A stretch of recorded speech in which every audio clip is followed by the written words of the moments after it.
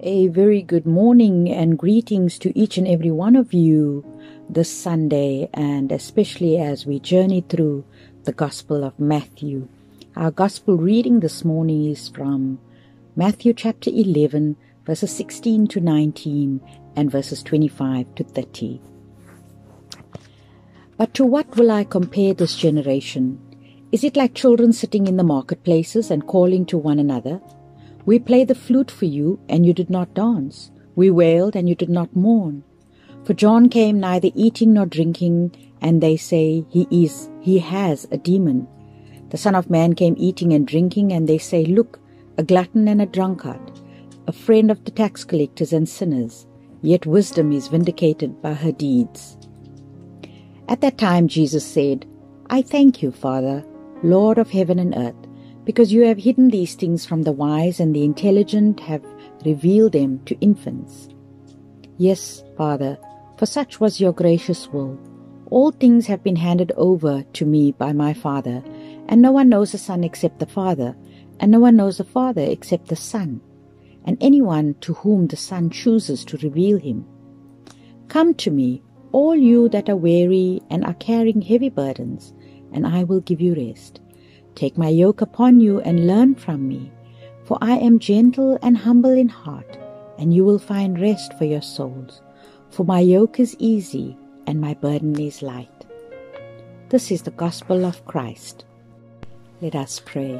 May the words of my mouth and the meditations of all of our hearts be pleasing and acceptable in thy sight, O Lord, my strength and my Redeemer. Amen. It is indeed another Sunday that you listen to me via a podcast instead of seeing each other face to face. And so I continue to have you in my prayers and trust that each and every one of you are keeping well and keeping safe in this very difficult time. Our gospel reading this morning begins with Jesus condemning the attitude of his generation. They neither listened to John nor Jesus.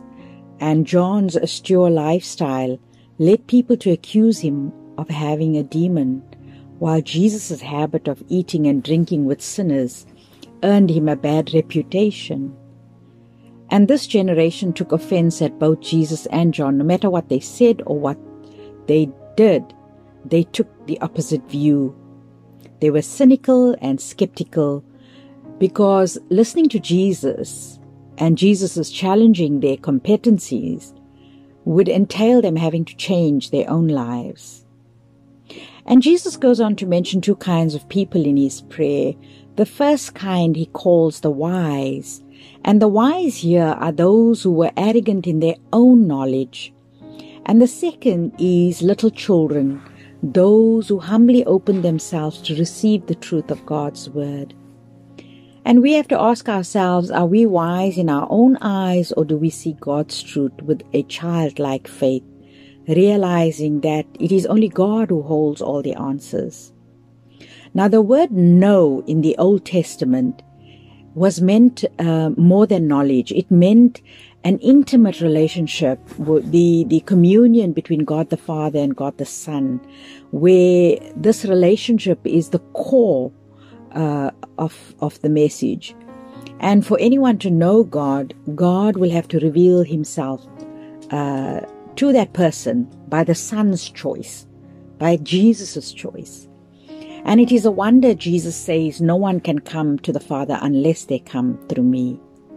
Jesus always guides us in our journey, and we are so very fortunate to know that Jesus reveals to us God and to God's truth and how we can know him. We then come to the yoke being easy and our burdens being light. Easier said than done, right? So as you know, all our biblical stories are based according to the context of the time. Now, the wearing of the yoke as viewed in the Old Testament was an outward sign of an inward relationship. And by obeying the laws of the covenant, such as circumcision, dietary laws, animal sacrifice, and so forth, each person was testifying to an inward life of holiness with God. And in our gospel reading this morning, Jesus is offering a different kind of yoke, than the harsh legalistic system of the time of the Torah. Jesus came to know his Father the way any good son does, not by studying books about him, but by living in his presence, listening for his voice and learning from him as an apprentice does from his master, by watching and imitating. I always use the term monkey see, monkey do, as I was raising my daughter.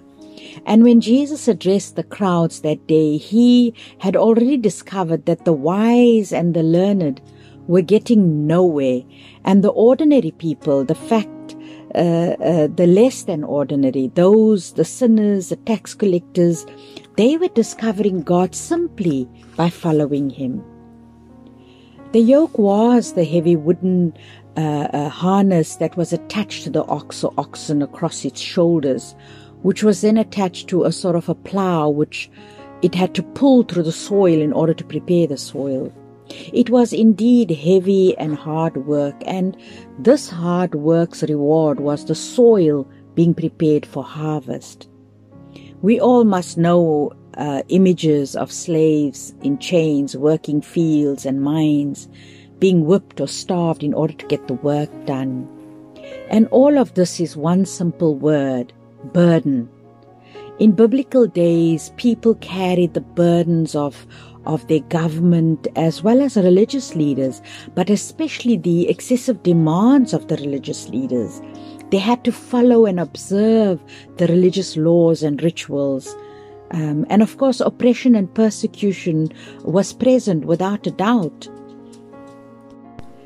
Today we are burdened with many different things, with other different things. And especially in this time of this pandemic, it is an added burden to many of us. We carry the world on our shoulders, and often we walk with our heads down, our shoulders heavy hanging down, and dragging our feet upon the ground. And this yoke, the challenges and burdens in our lives, makes it difficult to partner with Christ in our lives. Our responsibilities to life, to family, to our workplaces, to our country, maybe weigh us down, and so even the effort in staying true to God becomes a burden, weighing us down.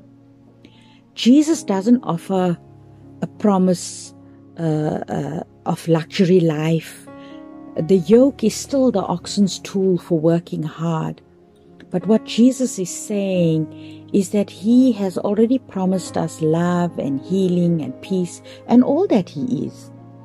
Our relationship with him, with Jesus, changes meaningless, wearisome toil into spiritual productivity and purpose. The hard work put into the soil produces good harvest.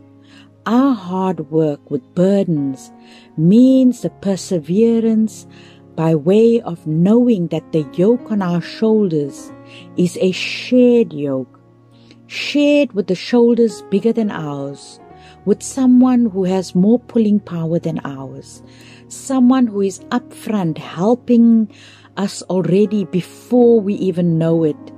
It's about partnering with the one who is greater than any of us. And being in partnership with God is the greatest and best partnership you will ever have. Paul, in our Romans reading, chapter 7, verses 15 to 25, please read it. It's a beautiful passage. It is an example of how when things are done alone leads to a bit of a disaster. Paul, in dealing with his own sinful ways or with the burdens of life, shares 3 simple lessons with us today. And the first is that knowledge of any rule or rules is not the answer. Paul felt fine as long as he didn't have to understand what the law demanded. But when he learned the truth, he knew he was doomed. The second lesson is self-determination doesn't succeed, meaning that your struggle in your own strength doesn't help you succeed. Paul found himself sinning in ways which was not even attractive to himself. And the third lesson is becoming a Christian does not stamp out all burdens and temptations and sins from a person's life. Being born again means that it takes a moment of faith, but becoming like Christ is a lifelong process.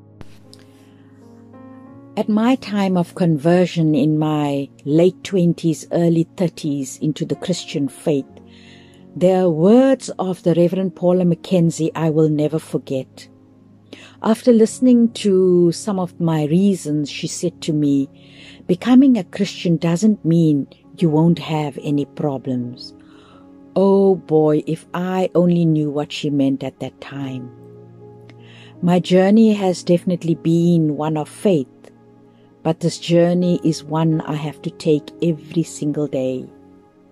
Yes, it is filled with joy and laughter and love and life, but often my journey is filled with tears, with pain, with hurt, with loneliness, and it takes hard work. It takes hard work to return to that point of knowing that God is with me, that He is before me, pulling the plow and helping me already to prepare the soil. And this is what you don't understand and know about me. Most times people expect a priest to be perfect. Well, I'm disappointed to let you know that I'm anything but perfect. I am a work in progress every day, just like you. Our journey to please God is not about rules and regulation. It is keeping in touch with the Spirit of God, with His Son Jesus Christ, and ultimately with God. Never fight any battle or carry any burden on your own. Take hold of the power of Christ who is available to us. His provision gets us through always, because when we fall, He reaches out lovingly and He helps us up again. I cannot express to you in words how much God helps me every single day, how much He has helped me through my difficult times of carrying heavy burdens. I cannot tell you how many times He has helped me figure out that He is with me, that He is helping me, that He is carrying my burden. And so our Christian faith is not about religion. It is not about religious practices. It is not about following guidelines and rules, but it is about living a new reality every single day. We follow Jesus Christ not because He has established a new religion, but because He is the end of a religion.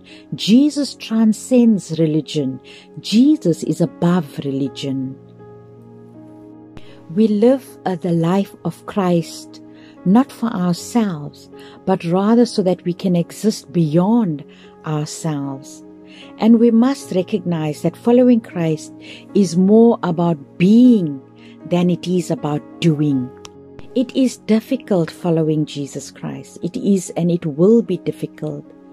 But putting on His yoke is just taking up our own crosses to follow Him. Sometimes it will hurt and it will be hard. But when Jesus calls us to come to Him when we are weary with heavy burdens, He is not calling us to Himself, but to the living community of the body of Christ, the church. It's not a building, but to His people, the ones seated next to you. One of the most revolutionary parts of Jesus' ministry was calling us to live for one another. Jesus did not call us into Christianity, but He called us into a new sense of being. You don't need to be wise or intelligent to find Jesus. You don't need to be a theologian or a scholar to know who He is. And no amount of knowledge or intellect will ever compare to the rest of what we can find through faith in Jesus. Following Christ is about humbling yourself like a child, living into a new and blessed reality, looking upon the world in an unbiased manner, loving those around you, and experiencing God as you experience life. Nothing is demanded of you, no conceptions of God, and no goodness in yourselves, not your being religious, not you being a Christian, not your being intelligent, and not your being moral. But what is demanded is only your being open and willing to accept what is given to you, a new being, the being of love and justice and truth, as it manifests in Jesus, whose yoke is easy and whose burden is light. I learned that my humility and just trusting God, in having that faith, in knowing that He is with me, that He's carrying me every single day, that He knows my heart, that He knows my mind, and that He leads the way, is what takes me through every single day to be more like Him and less like me. This is what John Wesley said about the one thing that is needful. The one thing needful, Wesley said, was the restoration of the image of God that was implanted within each of us in our unique lives. I can think of no greater way to restore the one thing needful, the image of God in our lives, than finding rest in Jesus. I offer this to you in the name of God the Father, God the Son, and God the Holy Spirit. Amen. May the blessing of God Almighty be upon you and remain with you always. Amen. Come to me, you weary ones, and I will give you rest.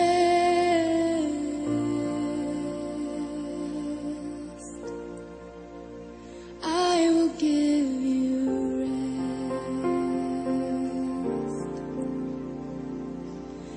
Come to me, you weary ones, and I will give you rest. Jesus, Jesus. I will give you rest.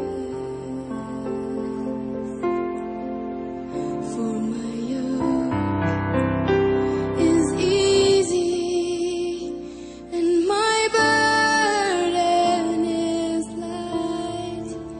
Take me upon you, and I will give you rest.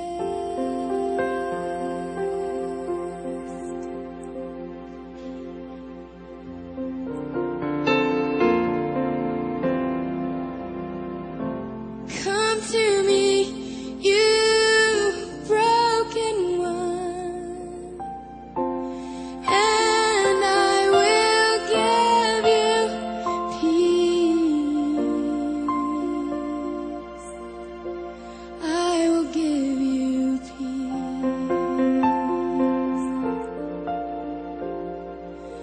Come to me, you broken one, and I will give you peace. I will give you peace. I will calm your waters, and I will whisper peace, be still.